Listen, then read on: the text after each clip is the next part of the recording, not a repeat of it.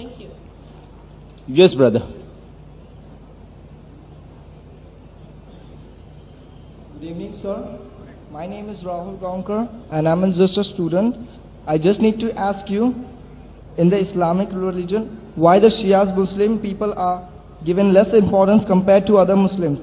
It means I have also heard one of my Muslim friends that they are not even allowed to drink water from a Shia family. Not even a water, okay? Means I just need to ask, it is also said that in Iraq there was a Saddam Hussein has done so many cruelism on Shias people. He has he has spread a chemical gas. He has done a cruelism on Shias people as compared to Hitler has done on Jewish people in the Second World War. So don't you think it's an injustice? And I also need to know that what exactly the Shias people has done a mistake in the Islamic religion before. So still they're suffering right now these days.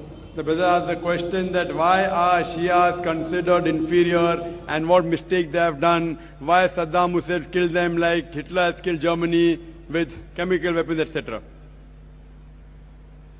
Brother, in Islam there is no Shia Sunni. There is no Shia Sunni in Islam. I'll give the answer. I'll give the answer and then you're most welcome. In Islam there is no Shia Sunni. What Quran says in Surah Imran chapter 3 verse number 103, وَاتَصِمُوا بِحَبْلِ اللَّهِ جَمِيعًا وَلَا تَفَرَّقُوا. Hold to the rope of Allah strongly and be not divided. We have to hold to the rope of Allah, the Quran, and the teachings of the Prophet, the Sahih Hadith. If you hold to them, then you are a true Muslim. There is no Shia Sunni in Islam. And there is no sect in Islam. The Quran says in Surah Anam, chapter number 6, verse number 159, O Prophet, anyone who makes division, who makes sects in the religion of Islam, you have nothing to do with him. Allah will look after their affairs on the day of judgment. And our beloved Prophet Muhammad said that there will be 73 sects in Islam. Out of that, only one will go to Jannah. The Sahabas asked, which one? Those who follow me and my Sahabas. Those who follow Quran and the authentic teachings of the Prophet. So, the Quran says, don't make sects. Our Prophet said, even though the Quran says, there will be some people who will make sects. How many? 73.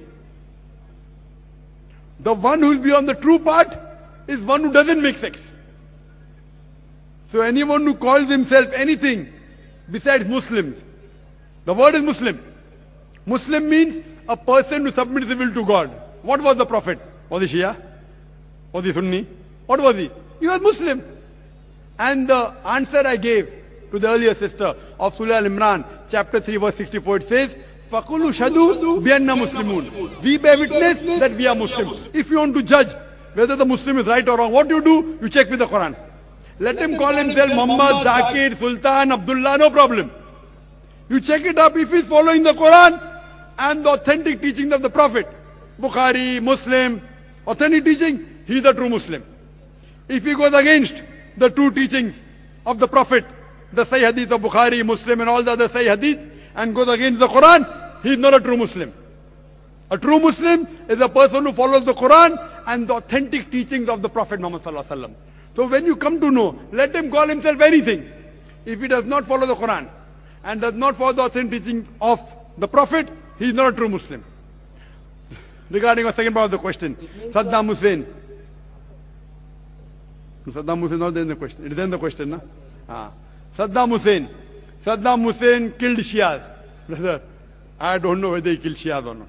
The media says. But, whether it be Saddam Hussein, whether it be Hitler, whether it be George Bush, anyone kills any innocent human being, leave aside Shia Sunni, even if he kills the innocent Hindu, innocent Christian, innocent Jew, it is George Bush, Hitler, Sultan. I believe in this Shias, Sunnis or Bori Muslims, sir. I am not saying that. Quran, there is no Shia Sunni in the Quran. Means there are so many masjids are there, so many masjids. That's you tell them. You ask them, where is the word Shia mentioned in the Quran? Ask him, where is Bori mentioned in the Quran? Sir, my college is there, means in Bandra, sir. I'm studying. So these people are not following. If what you have to do, ask them. Are they following the teachings of Muhammad sallallahu alaihi wasallam? Are they following the teachings of Allah subhanahu wa ta'ala? Allah says in the Quran, in Surah Anam, chapter 6, verse number 159. Anyone who makes sects, division in Islam, you have nothing to do with him. Anyone who divides the religion of Islam, it is prohibited.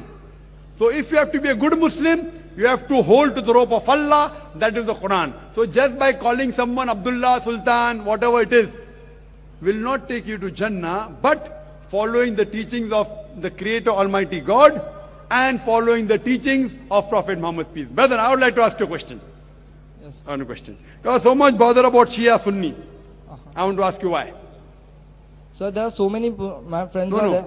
Do you want to join Islam and then you're thinking what to take?